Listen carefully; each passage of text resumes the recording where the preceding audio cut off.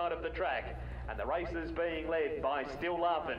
The margin's a length and a half only for... Can't have a day by the sea without gulls. Can't have the annual Kaikoura trots without a crowd. Record numbers again, foot traffic and fans for Africa. So hot, the future have brought their own sprinklers along. Some definitely cooler than others, mind.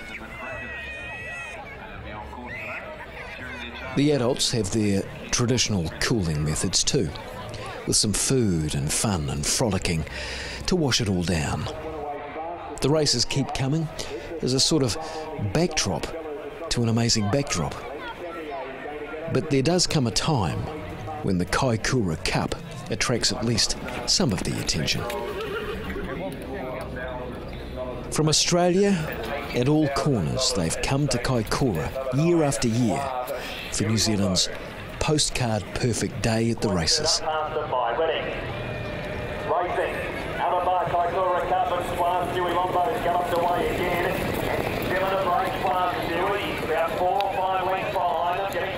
Sometimes it's best you've come for the seaside rather than the betting side.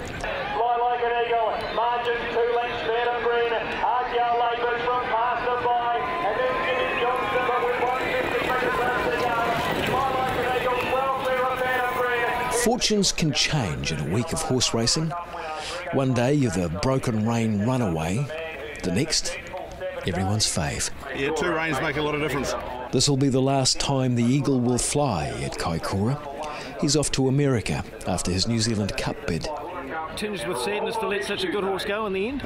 Well, I think my wife sort of reacted the way with tears straight after the race. So, yeah, we've travelled a lot with this horse. Always a good trip, Kaikoura. It'll be better this time too, won't it? It'll be a short ride home. Such a good time to be had at Kaikoura. You never really want to get in the car for that long ride back home. Maybe we can get lost up here until next year.